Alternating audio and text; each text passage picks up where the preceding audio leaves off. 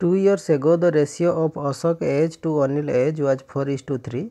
4 years hence, the ratio would be 5:4. Find the present age of Anil. Okay. ये है Ashok, then ये है अनिल. ठीक अच्छे. 2 years ago the ratio of Ashok age to Anil was 4:3. तो 2 years ago Ashok as हम कौन ये आम नहीं गले 4x, देन अनिल एज है 3x.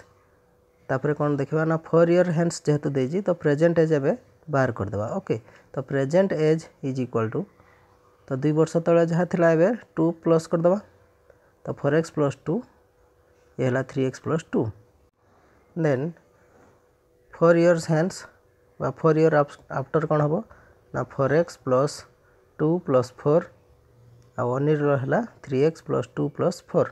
तो तांकर रेशियो कौन दीजिए ना 4 year hence their ratio is equal to 4x + 2 + 4 bye 3x + 2 + 4 is equal to 5:4.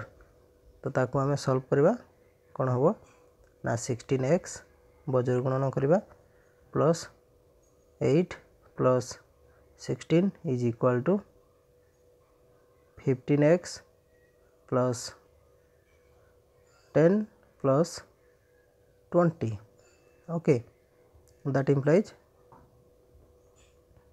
16x + 24 is equal to 15x + 30. That implies ये 16 15 x तो कटिगला कौन हम x is equal to 6. Then x value आम पाइगले 6. तो आमको कौन कहे find the present as of Anil. Anil कौन हम 3x + 2.